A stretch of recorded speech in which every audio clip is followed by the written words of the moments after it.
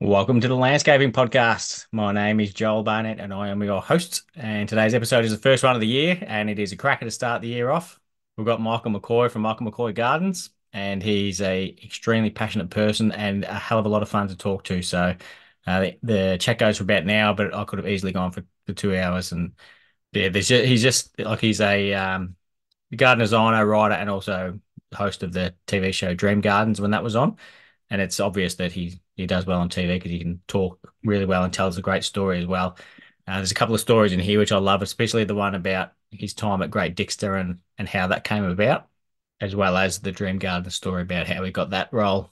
And yeah, it's crazy how sort of sliding doors can happen and sort of saying yes to the right opportunities and asking for things that you're not offered, sort of things. And it was good to hear how he talks about the when he's designing a garden, the importance of designing it so that for a particular client, so that they can maintain it. So whether they're going to maintain it themselves or have a gardener maintain it, that's going to dictate what he does in that design. So there's plenty of good tips to learn from Michael, as well as just hearing his amazing story. So hopefully you enjoy this chat with Michael McCoy. Michael, thank you very much for joining us on the Landscaping Podcast. My first question for you is, how did you start in the industry? Yeah, I think as a kid, maybe as a mid-teenager, like maybe 15 or something, I got obsessed with the idea. And I honestly can't imagine how this really came about, but kind of got obsessed with the idea of subsistence living, of some really simple life connected with the soil and the seasons. Probably some kind of romantic aspect of my character. I don't know, but I love the idea of some simple kind of farming from 200 years ago, looking nothing like existing farming now, and sort of had these romantic notions about just living a really super simple life, subsistence life. Fairly quickly got disabused of that, the notion, given the impossibility of that, but never lost that sense that I wanted something really simple and really connected. I think actually it is a real craving for connection and connection with something bigger than myself, with something to which I must humble myself, really. But there was never any sign of any interest in gardening or horticulture at all until I just finished my HSC, as it was in Victoria at the time, so 1981, and my dad had to go to hospital for a really standard duodenal ulcer operation. They botched it, and he ended up dying some months later as a direct consequence of this. And during that time, I stayed home during the school holidays between school and uni in order to drive my mum into the hospital each day. I was a learner driver, and it gave me a chance to clock up some hours. And anyway, because I stayed home, I was just looking for stuff to do around the house. And my mum had been previously propagating little cuttings of an indoor plant on the windowsill. And I just I was a bit of a science nerdy kind of kid. I loved science stuff, and all my subjects at school were science and maths. And I just couldn't believe that a plant broken off, an aerial piece of a plant broken off, could become a self-sustaining organism, and that it had within itself the ability to create roots and become its own little independent plant. So I got curious about this and started to propagate stuff until in the end, my mum's huge veranda was covered in plants I'd propagated, and I had no interest in what happened to them after that. And then after a while, I just thought, oh, look, I better stick some stuff in the ground and, use some of this stuff up. And that got me questioning about the good ways and bad ways to do that, to go about planting. And I have not stepped off that particular learning curve ever since. Like that's, 40 years ago. And yeah, I haven't ever wanted to step off that learning curve ever since. It's been Yeah. amazing. It's funny you say that about propagating, because that was where one of my first passions came in, because I was studying horticulture because I knew I wanted to get into landscaping, so I thought that would get me a foot in the door. Right. And when I was studying horticulture, propagating was my favorite class that we did, because I was just so fascinated by it. And I couldn't believe I thought if other people knew how cool this was, there'd be a lot more people interested in it. Like how you can Right. just get heaps of plants. Like you can buy one plant, grow it, and then take heaps of cuttings and you multiply it. And so many different plants to use. Yeah, yeah. Oh, I've never been very good at it, I've got to say, partly because I'm not very good at looking after stuff. Like I'm quite good at instigating the process. Like my wife's getting grumpy with me there because there's containers of seed from tulips and crocus sitting on the dresser over here. And I know with full enthusiasm, I'll go and carefully plant those in a pot and put gravel over the top, do all the things you have to do. But I know that I'm going to have to look after those for at least 3 to 4 years before they go in the garden. And I know somewhere about between year 1 and 2, I'll kind of forget it, lose a bit of interest, and they'll get a bit full of weeds, So I'm not a great nurturer, but I've never lost the interest in the idea of growing stuff from seed and cuttings. Yeah. Yeah. That's the challenge of it, is getting it to strike. And then once Yeah. you've done that, it's kind of like the hard part's done. But Yeah, right. Yeah. But you got to follow through. Well, if it's plants that you want in your garden, with something like these species tulips, the stuff I definitely want, I can only afford to buy 5 or 10 of them. So by growing them from seed, I can end up with hundreds. But I just find it so hard to stay interested in those intervening years. Meanwhile, I'll be sowing the next year's seed. The point of sowing is my highest point of interest. Beyond that, it's this diminishing scale of commitment. Yeah. So what did you study at uni when you went there? So I was planning to, during my HSC year, I didn't really know what I wanted to do. So I thought, well, I'll aim high in order to give me the broadest options, when I do decide. So I decided I'd target vet science, and I didn't quite get the marks to get into vet science. So I did started on a general science degree with the intention of crossing across into vet. First year at Melbourne Uni doing a science degree, I discovered this subject called botany, which if someone had asked me what botany was, I would have known, but it never crossed my mind of being something I might be interested in. But having this newfound love for plants and gardening, botany has almost no relationship with horticulture as such, but it touched enough that there was enough of a crossover in the Venn diagram for me to go, hey, this really takes my fancy. So I ended up finishing my science degree with a botany major and abandoning any thought of doing vet science. And during that time, I want to be a professional gardener for the rest of my life. That's what I want to do.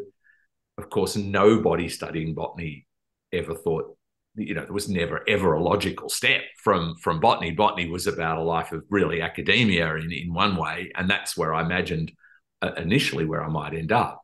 But decided I wanted to become a gardener, and that I wanted to do a gardening apprenticeship. So I went from a science degree, finished that, and then did a gardening apprenticeship, which is, of course, exactly that if there was any logical way of doing those two things, you'd do it the other way around.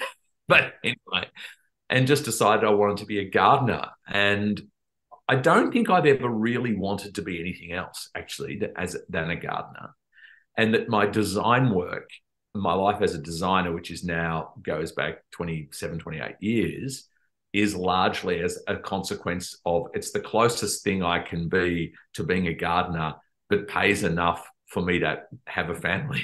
Yeah. Frankly, that professional gardening, I had a good job, but I was never going to earn more than 30 grand. This is 20 years ago. It was never, ever going to be much better than that. And I had a young family coming, arriving, accumulating, and just went, I've somehow got to make a step, use my skills in a way that pays a little bit better than this. But to this day, even my own garden is testament to this. Is that what I really love is the actual hands-on gardening, and a kind of degree of sophistication and difficulty level of horticulture. And as a designer, as a professional designer, I'm having to install pretty much bulletproof gardens for my clients. Even those that are, and I have had some great clients who are keen gardeners, I need to make sure that everything I design is well within their capability or the resources to look after. Whereas I know for myself, and in all the gardens I love most in the world, are really pushing those boundaries to say what kind of difficulty level, how carefully can we time the flowering of these things so these things flower after one another and these things flower at the same time to get color schemes going and, a good range of textures and all that. I love all that kind of level of sophisticated horticulture, but it's really just not practiced here in Australia. There are very few opportunities in Australia. And so like I practice like that at home, but designing doesn't give me a lot of opportunity to build anything of any real difficulty level in.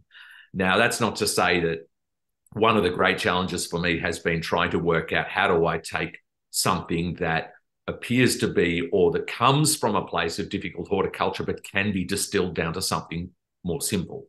And that I feel like that the best of what I do in my design work is stuff that is only the consequence or the result of the years of high difficulty level horticulture that I've practiced.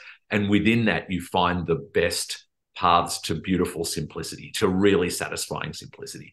You don't find simplicity by only studying entry level. You find simplicity at a level of proficiency, that the best wordsmiths who can use words really beautifully and simply don't use them simply because they don't know better words. They use them simply because they're using the exact right word at the exact right time. Mm-hmm. And that therefore, for me, I feel like my design work has benefited from my pursuit of high difficulty level horticulture, even though I can't practice high difficulty level horticulture in what I design. Yeah, there was a video on your YouTube channel that from 3 years ago where you were reading excerpts from your first book, which I think was 23 years ago now that you released that one, the Michael McCoy's Garden. And in that, I saw a clip where you said a similar thing where when the benefit of you doing your own garden is you can try different things and push the boundaries a lot more. But when you're designing a client's garden, you've got to go for the safer options. And it's so true. And I had Tim Pilgrim on an episode, and I saw a couple of gardens on his Instagram that I brought up to him about how amazing they looked.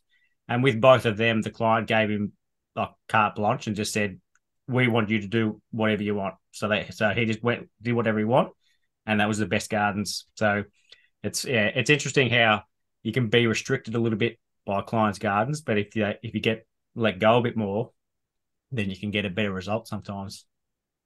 Oh, absolutely. Yeah, it'd be a really interesting discussion, actually. What describe the perfect client?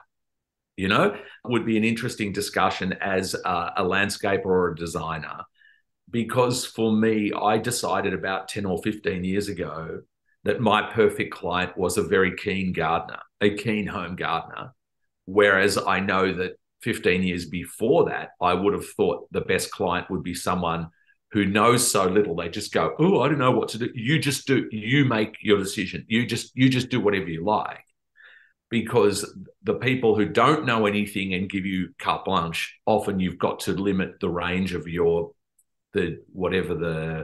difficulty level of maintaining this garden, unless you are also going to be the maintenance person. And I imagine with someone like Tim, he probably is maintaining those gardens. And so that would be the perfect thing. I've never maintained the gardens of my design because most of them are not within even easy driving distance of home. So I'm always restricted then by the proficiency level or the resources of the owner. And for me, my most creative freedom, I think, comes from several clients of mine who are garden lovers, but come to me saying, well, actually, there's like 3 different scenarios. That one was a guy in Sydney, amazing, very well-known guy in the media, but who I turned up in his garden and I said to him, "Look, this is an amazing garden. You don't need me. This is incredible. You're clearly a really good gardener." And he just immediately went, "No, you don't understand. If this garden is only as good as I can make it, I'm never going to be happy with it. You need to make it better than I'm capable of making it." That was lots of fun because he was a good gardener anyway, but he let me go to improve things. Then I had a client once who rang me saying, it was after an article that I'd published in the Australian Gardener, which was a kind of really heavy, glossy magazine back in must have been the late 90s. And she said to me, "Oh, did you design the planting in that article you wrote in those photos?" And I went, yeah. And she goes, "Well, I want nothing like that." But she said, "If you're capable of that, I know you'll be capable of what I want," which was really interesting too, so. And then the third one was a client who rang me saying, as far as I can see from Michael McCoy's Garden, that book, your style of perennial use of sort of, naturalistic perennial use is what we're after. Please come and execute that at my place. And didn't put any restrictions around, there was limitations around in the fact that she had chased me because of my capability of doing that. But having identified that, let me do what I want. So each of those three scenarios were fantastic, but each of them were for people who intended doing the work largely themselves in the garden, and that but had a degree of proficiency but knew their limitations and hired me in order to exceed or to break out of their perception of their own limitations. Yeah, and the best gardens are the maintained ones as well, because they get better with age. So, because my favourite ones are all maintained professionally. Right. And there is one we just did recently, actually, and I had a similar comment to you when I walked in there, that their garden was one of the best gardens I've been in. It definitely was the best garden I've been in that we hadn't started on yet. Right. It was a phenomenal garden. Yeah. But she just wanted something different. So yeah. So then we ripped out a lot of stuff, and now I'm excited to see how it looks as the years progress, because I know that she'll look after it amazingly. So but yeah, that's like I've always said, the most underrated thing within landscaping is maintenance. Oh, absolutely. It's everything. It's everything. That I mean, I've often likened it to the idea that basically what I'm handing over as a designer is a newborn baby. And in exactly the same way as handing a newborn baby over to someone, you're entirely leaving in their hands their adult outcome. That you may have put some good genetic material into that into that baby. You might have nurtured the pregnancy in such a way that what you're handing over is something with maximum potential for good, healthy outcomes. But the person nurturing from that point is going to totally frame the outcome. And there are going to be obviously behavioral factors in there that are personality factors that have been built in there right from the start. But the level and the quality of the nurture is going to be what dictates the outcome. And it's one of the things that every designer I know is more or less frustrated, or at least limited by their understanding of the quality of maintenance that what they're designing will get, and that they have to design safely within the boundaries of the capabilities of whoever the owner is going to hire, or of the capabilities of the owner themselves. And for me personally, I'd much prefer to deal with the capabilities of the owner themselves, partly because they're often extremely teachable. They're hungry to know, well, how do I look after this?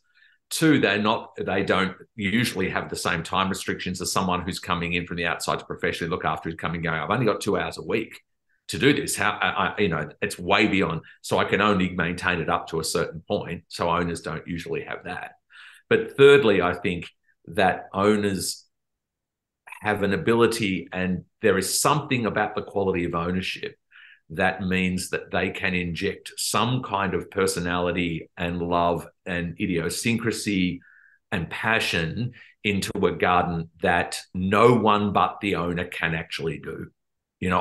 I've never been into a professionally designed garden that is professionally and externally maintained that I love in the same way as I'll walk into a garden either designed professionally but maintained by the owner, or designed by the owner and maintained by the owner, that might not be nearly as clever in its design, but carries the personality of and the richness and the passion of the owner over the top of just some professionally outsourced project. Yeah, that's what I like, when the clients get involved to a certain point in the process as well, because then they get more buy into it, so they have more involvement and they care about it more.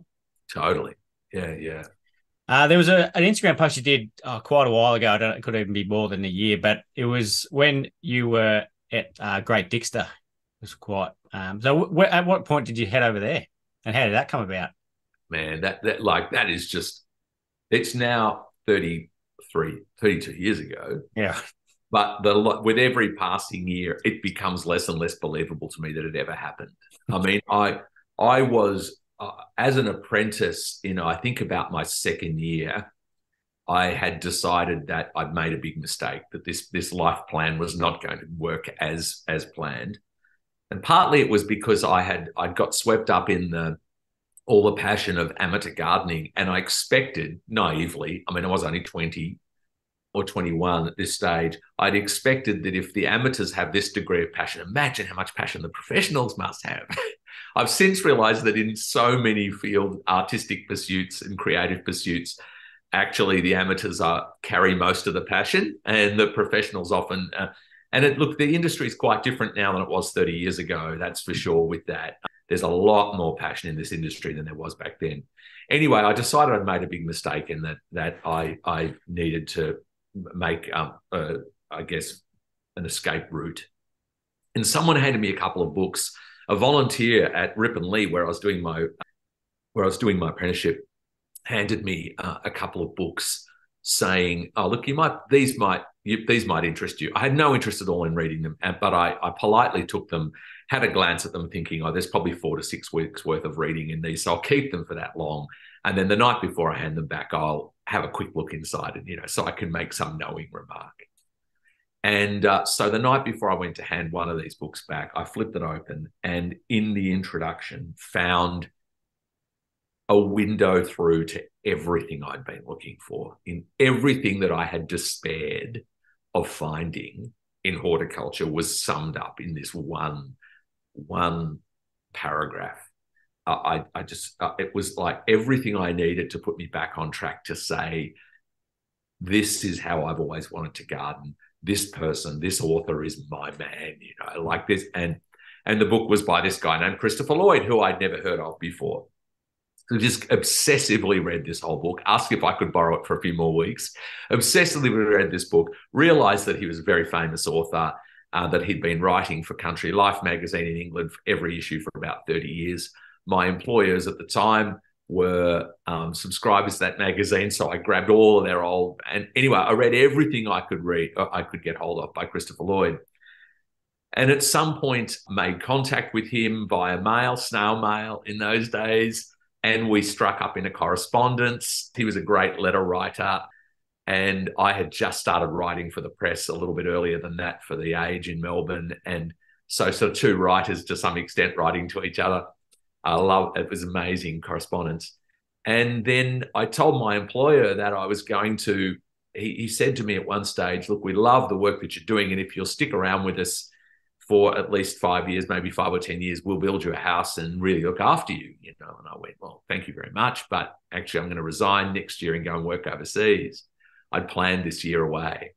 And he goes, no, if you go for a shorter time, I will pay your airfare to go overseas, and I'll pay your wages while you're away.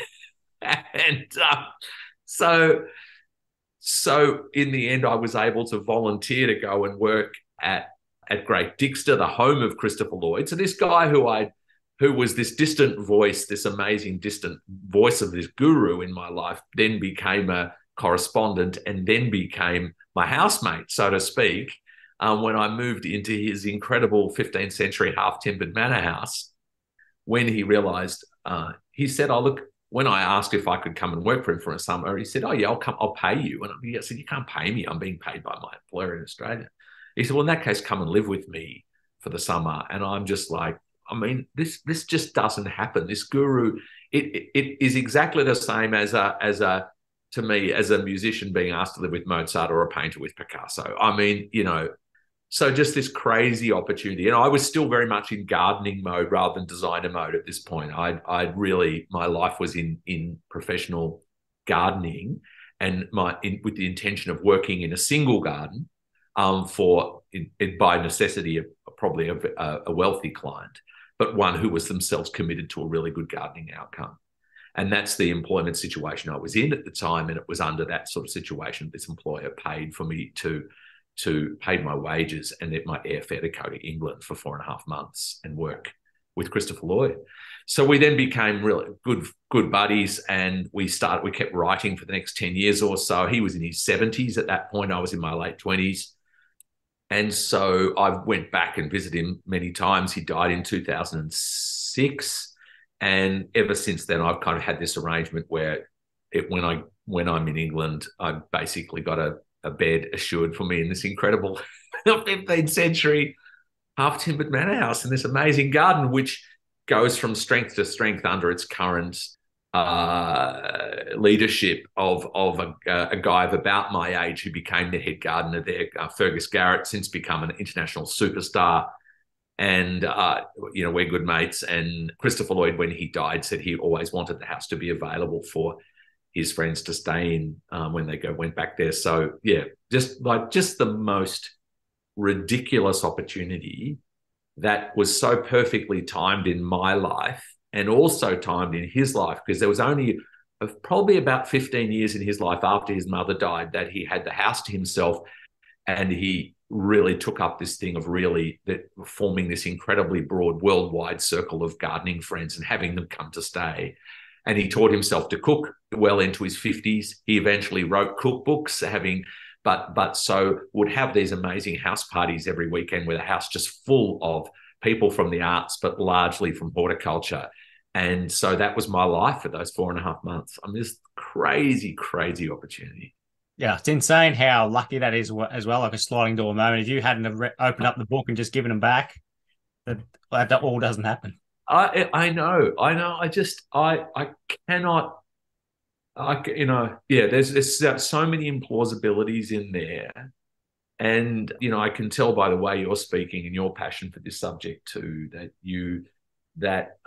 we share a great love for this. And I am just so aware of the privilege it is for me at age 17, for someone to have handed me this kind of wrapped up gift of a obsessive passion for horticulture, to hand this to me, and for me to have unwrapped it and thought, oh, this looks kind of interesting, and then to have gone through various years of slightly abusing it, not quite looking after it or nurturing it, and then realizing, no, this is the best thing I've ever been given, and then having honored that gift and pursued it, for it to just grow and grow and grow and become more and more valuable to me over the years. And I just think back now, because I'm the parent of 3 adult kids, and what you badly want is for your own children to likewise discover some point of passion that can consume them and consume their life,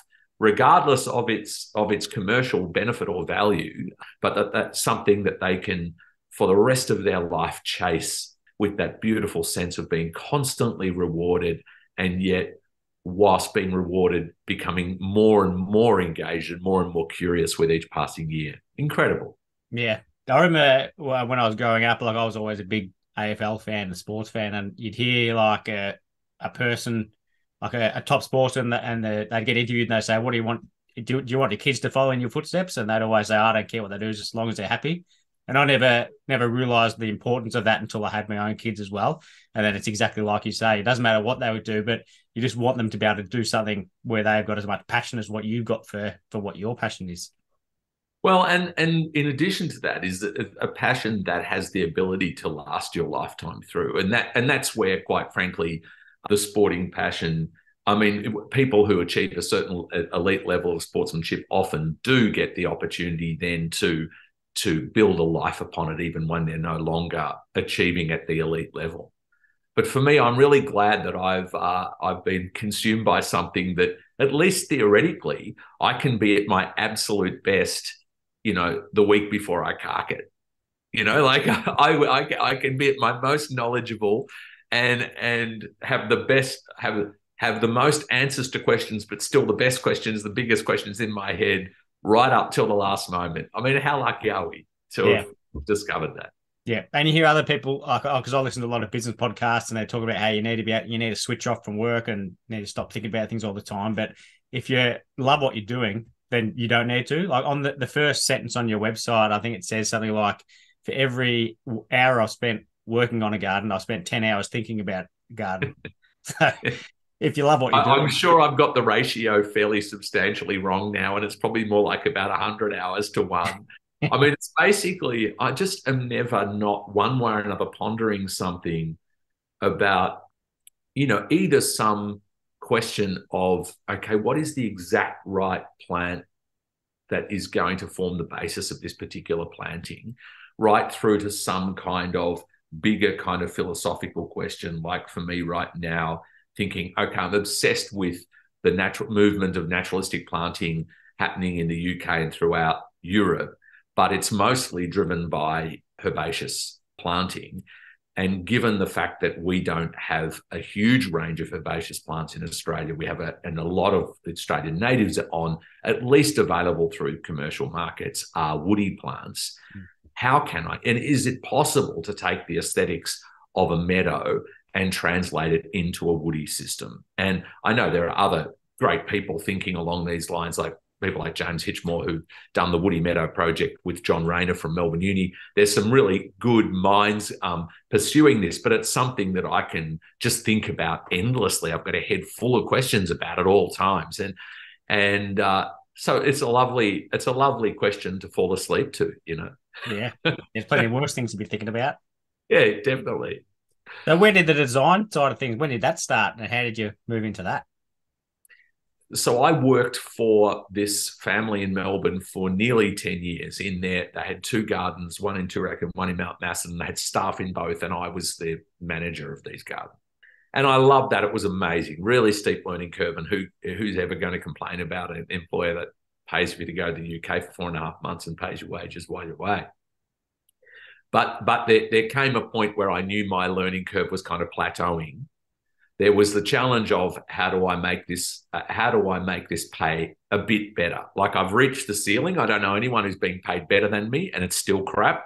You know, how do I derive a little bit more income from this? I reckon possibly now with the conditions of gardening now, I might have been able to manage that. I mean, I always just kind of accepted the reality I was never going to be a high income earner. So, but I knew I had to at least, you know, be able to manage feeding my kids. So there was that, but there was also the thing of going, I don't want to spend my life looking after gardens designed by the substandard in their design. And I had done some work, actually I'd done some art courses in which I'd studied design of two-dimensional composition. And I became obsessed with the relationship between aspects of two-dimensional composition and of garden design. And so started to think like, I really need to, my plant love started to, the idea of design and exploring the possibilities of design was on the rise as my plant love sat at a kind of a plateau. And ever since then, they've been sitting really alongside each other, and that every time one pushes ahead, the other kind of rises to match. But I just became obsessed with the idea of why do I feel like I do when I step into certain gardens? When I was over in the UK, particularly in 1991, I spent 6 weeks just looking at 2 or 3 gardens a day for 6 weeks. My poor wife being dragged around with me, sometimes just sat in the car park. She couldn't stand it anymore. But I remember stepping into this garden in Scotland, and there were some, you know, blue poppies and some amazing plants there. And I'm going, oh, wow, this is incredible. And I step into this forgotten part at the back of this garden, and something gripped me where I just went, oh, man, there is some magical quality in here. There's no magical plants, but there's some magical quality about the way this captures and holds me that's just so perfect that I started on this kind of lifelong journey to try and understand what is it about the shell around me created by plants that can make me feel really kind of contained, can make me feel kind of intimately, kind of really safe, or can make me feel exposed, kind of dangerously exposed. All these aspects of the proportion and the scale of these plants around me can totally change the way I'm feeling in my gut, you know. And so it got to the point of me then thinking, okay, I've been obsessed up till now with ornamental plants and ornamental use of plants. So plants with a high ornamental value and composing them together for maximum ornamental value. And then suddenly went, this is more than just ornament. This is actually, there's something truly visceral in my reaction here. And it's about the shape of these spaces that I'm in and the way they capture and hold me. And that's often not about the ornamental planting. It's often about trees around me that may not have any ornamental quality. It's about this kind of superstructure, the skeleton of the shape around me.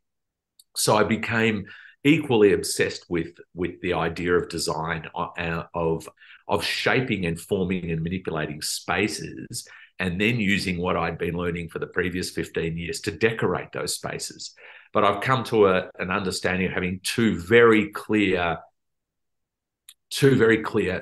different hats on with that. Of okay, this is the planting and this is the thinking that shapes the space, and this is the planting and this is the thinking that decorates those spaces. And so it's been really fun exploring the world in which those two, holding both of those things in equal importance and balance. And how did you go about drumming up work for the design side of things and building the profile? Yeah. It was relatively easy. The job that I'd had a degree of profile about it because we used to open that garden to the public very regularly. And also, by the time I left that job and started up my own business, I had been writing for the press for 6 years as a garden writer. I wasn't writing largely about issues of design and wasn't spruiking myself as a designer. But I had developed a bit of a following amongst a group of really keen home gardeners who wanted kind of consultancy like help with just almost fine tuning already good gardens. And that formed the basis of at least the first 5 years or so of my design work was the stuff that arose out of, I guess, the profile that I had been able to develop in my time as a professional gardener. So all those things kind of fed into each other. But it's curious to me, I don't really quite understand how that worked when I think about it, when I look back, I never advertised. So yeah, everything came out of word of mouth.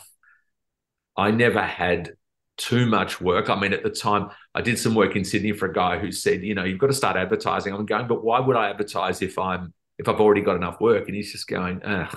He goes, Michael, you don't advertise in order to get more work. You advertise so you can choose the work you want to do. I mean, actually, that's really good advice. But I never did. And I always had my finger in several different pies. About then I started leading some overseas tours for Ross Garden Tours. I was writing for the press. I was writing for The Age and then ended up writing for Your Garden magazine, writing for Sydney Morning Herald, right? So I kind of, right from day one, had this bit of a portfolio career thing going. And so the design was never, ever 100% of what I did. And I was really pleased that it wasn't, because I don't know how it works for you, but I just find 2 or 3 design jobs at a time for me is enough to keep my brain almost exploding with possibilities. So the idea of doing what a whole lot of designers do, well, someone like Miles Baldwin told me a couple of years ago, he had 107 projects on the go at that stage. I mean, what? I just don't know how someone gets their brain to work like that. And so also I think my creativity for that is I reached saturation point quite early. So it was really great for me to have a finger in different pies, even though it probably never made a lot of financial sense. It probably would have made a lot more sense back then. This is like late 90s. If I'd just gone, I really need to do one thing and do it properly, rather than do 3 or 4 things and have a finger in this many pies. I don't regret the decision at all, because it's that which has allowed me to then eventually do the TV thing. I would never have been asked to do that if I had not also been writing and also already been a proven communicator. Yeah. So I'm really pleased that I had that portfolio attitude, and it also meant that in 2005, my wife and I could do a role swap. She could go back to work full time. I became the primary carer for my kids and did the school lunches and did the evening meals during the week, but tucked whatever in my portfolio at the time was going in around all of that stuff in a way that if I'd had a serious design office with staff, I probably couldn't have done. Yeah. So I'm really pleased I made that decision, though. Bernard Trainer said to me, Bernard Trainer, who's an Aussie with incredible work in California, he just said to me, I didn't really start making money till I employed people. And yeah, so to be a little office of one as a designer is definitely not the most efficient way to turn it into an income, but it gave me the most freedom to do other things. So I've been really pleased with that decision. But yeah, it's interesting how that profile, because one of the things everyone assumed that because I was writing for the Age, that this gave me this massive foot in the door, I'd be overwhelmed by phone calls. But what I've discovered is that there are very few home gardeners in Australia who would read, say, the Age garden pages of the time, and they were pages in the 90s, in the early 90s, not just, one article now on a Saturday. Those people don't hire garden designers. They do it themselves. And the two worlds in Australia are quite separate. I've been really lucky to have some keen gardener design clients, as I spoke earlier, but very few designers do. Mostly people who hire designers in Australia, people who just go, I haven't got a clue what I'm doing. Give it to Joel, give it to Miles, give it to, Yeah. And in doing so, don't really want to be engaged with that process. And so, in fact, writing for the Age did almost nothing, almost led to no work. But curiously, it led to probably the best jobs I've ever had. Never led to many jobs, but it led to the best jobs I've ever had. Curiously, yeah. It's fascinating, isn't it? How that could work. Well, it's the same. Dan Pearson has said to me. I mean, Dan Pearson won gold at Chelsea year after year, and he said he basically never ever got. He said I never got a lot of work out of Chelsea, but the best work I ever got was out of Chelsea. And then you have someone like Philip Johnson, who actually says that when he won the Best in Show at Chelsea's 100th year, that his phone stopped ringing for design work at home in Australia. So it's people think they're too expensive. Yeah. Yeah, right. Very curious. Yeah, it's funny though, because everyone thinks that you would get bucket loads of work and you have to put on more staff and everything, but there can be people who were at Chelsea and didn't medal at all. They could get more work because everyone thinks they're more achievable, and right. Yeah. It's a very curious outcome. But as a consequence, but I do put it into those two categories. That it's say even that first book, Michael McCoy's Garden, I was writing very much as a very fallible home gardener. I wasn't writing as a professional at all, as you'll well know if you've listened to that.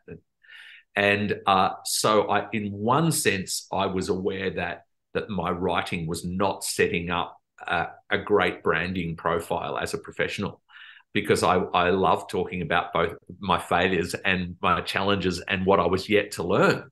And I was never interested as a writer to be writing from a place of expertise. I only ever wanted to be writing from a place of curiosity and questions.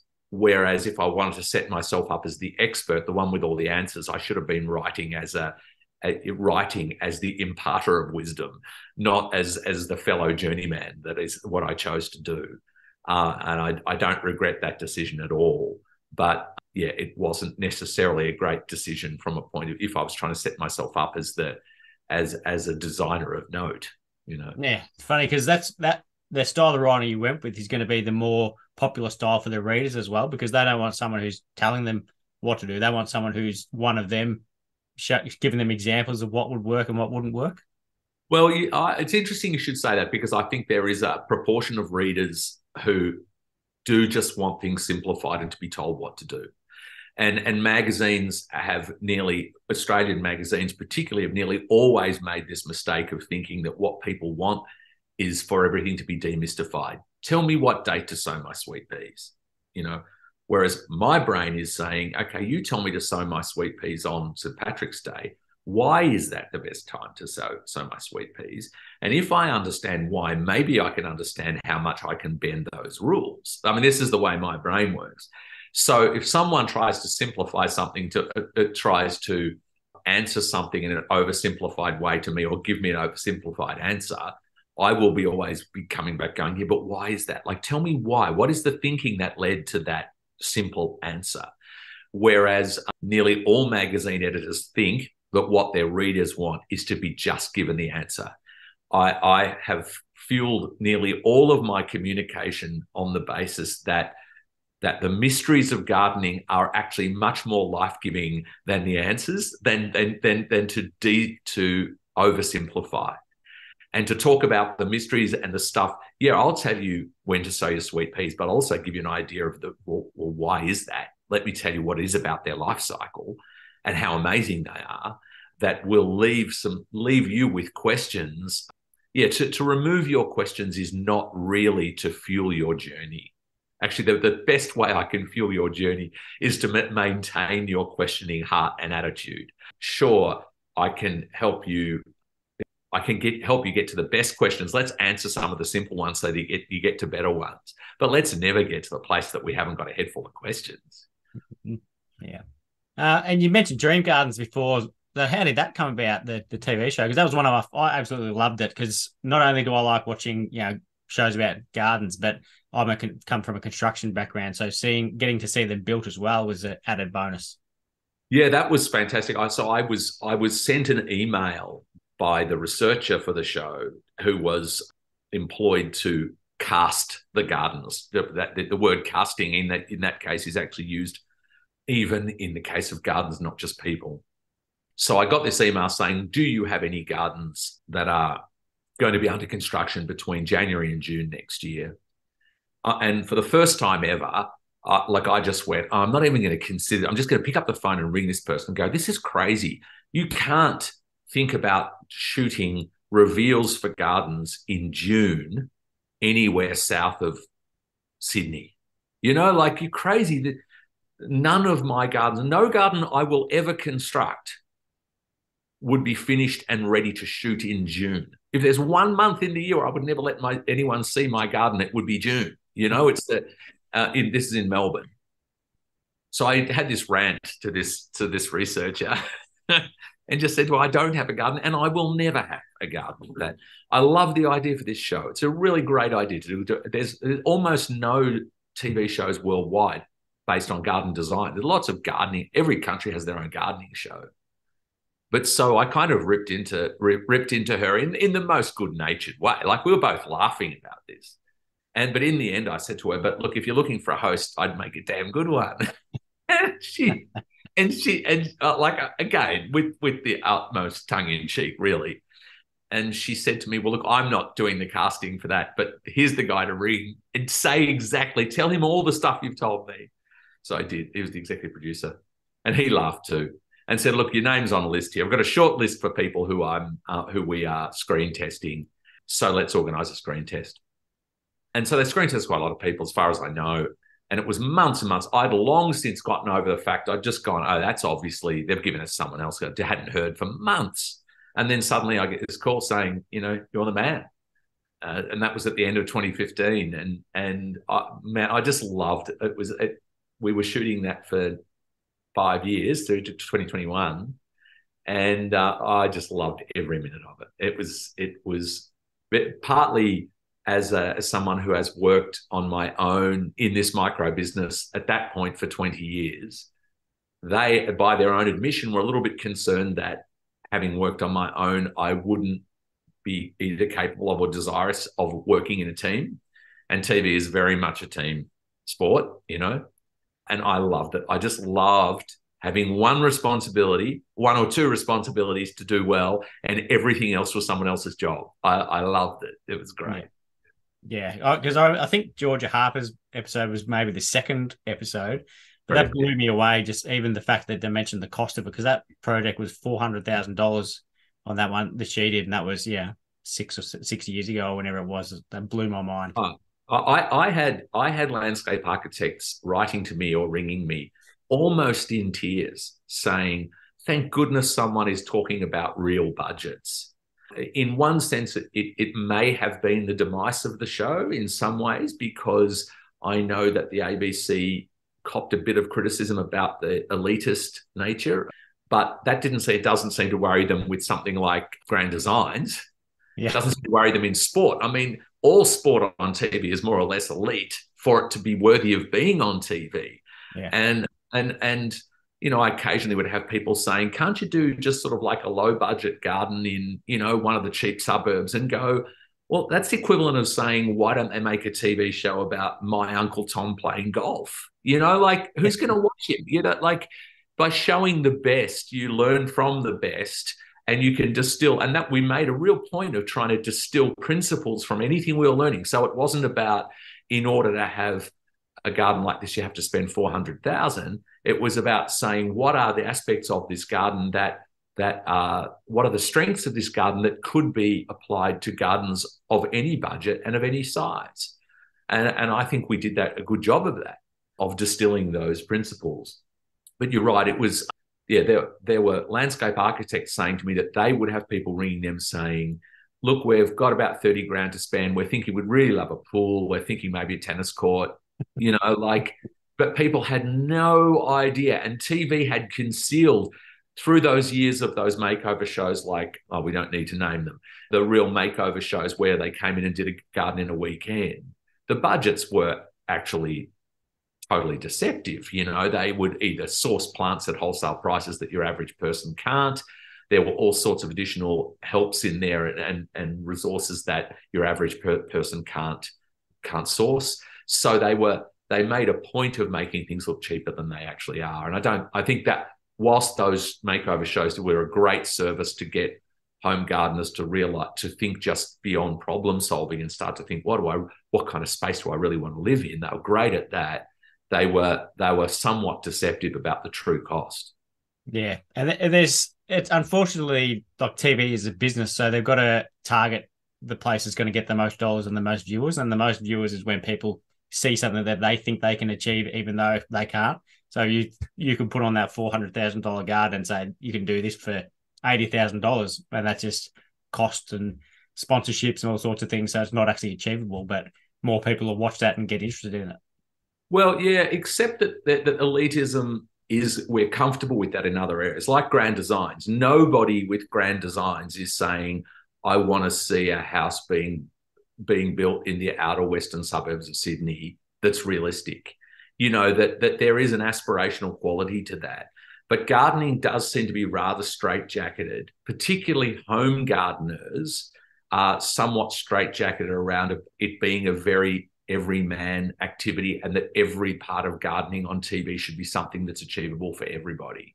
Now, ideally that would be so, but I'm more than happy, and all my life I've been happy to read the books of and look at the works of the best practitioners in my industry in order to learn the best principles and the best practices. I may never be able to execute them, certainly not in my own garden or even in some of the gardens that I'm designing, but by learning and distilling from the best, I can then make sure that at least the principles on which I'm building the garden are the highest quality principles, that the thinking being applied is the highest quality.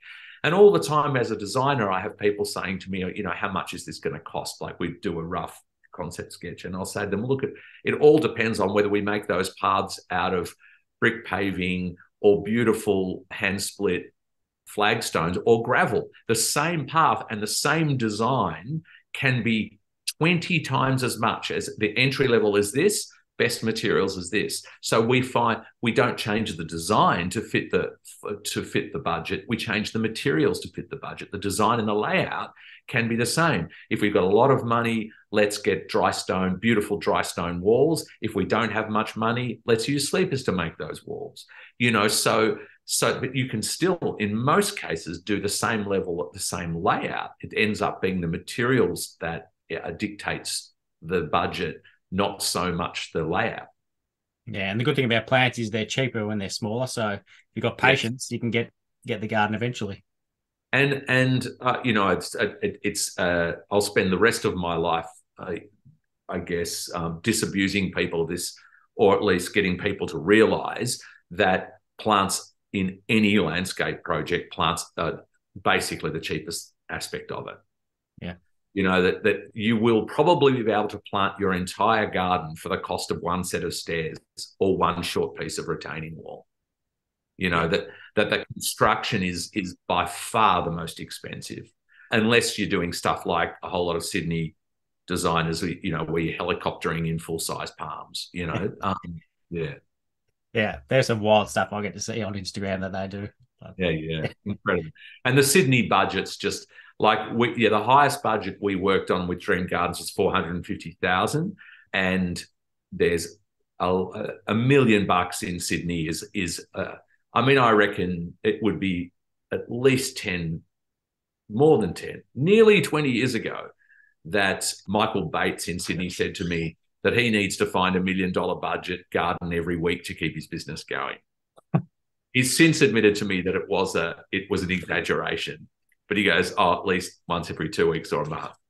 So there's a lot of $1 million gardens, a lot, and a lot more than a million now in Sydney, as horrific and scary as that sounds to a lot of the rest of Australia. Yeah, that's wild.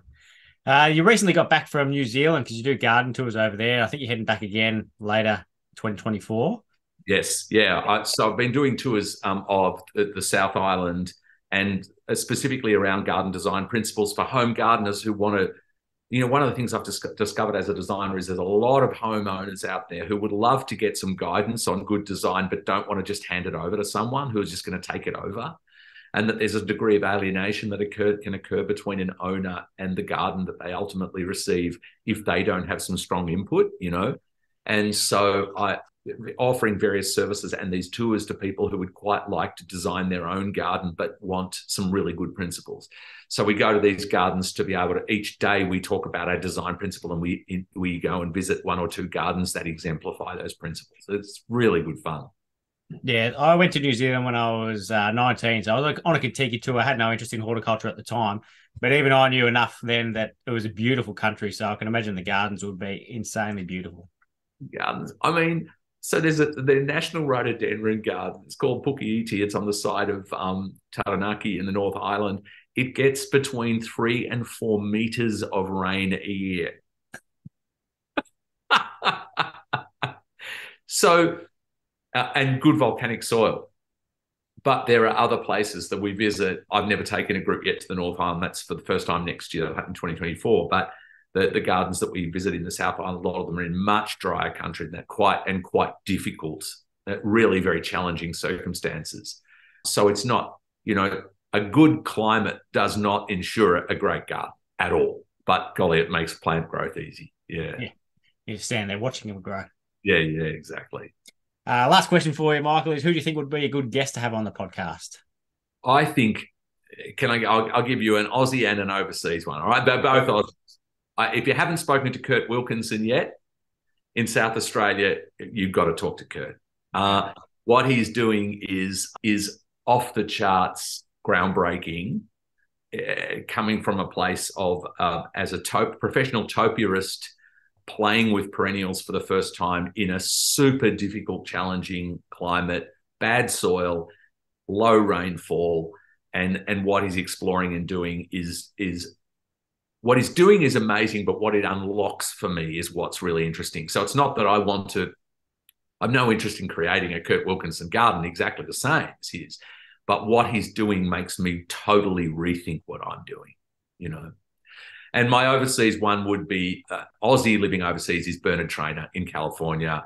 Incredible work, extraordinary stuff, using largely fairly low glam plants, a little bit like a lot of our Australian natives. A lot of what he's using is plants from tough climates that are not necessarily highly floral or really ornamental in any traditional way, but just doing the most magical work. So Bernard Trainer and Kurt Wilkinson would be my top picks. Oh, I'll definitely reach out to him. And if I can't get on, I'll get you to message him for me.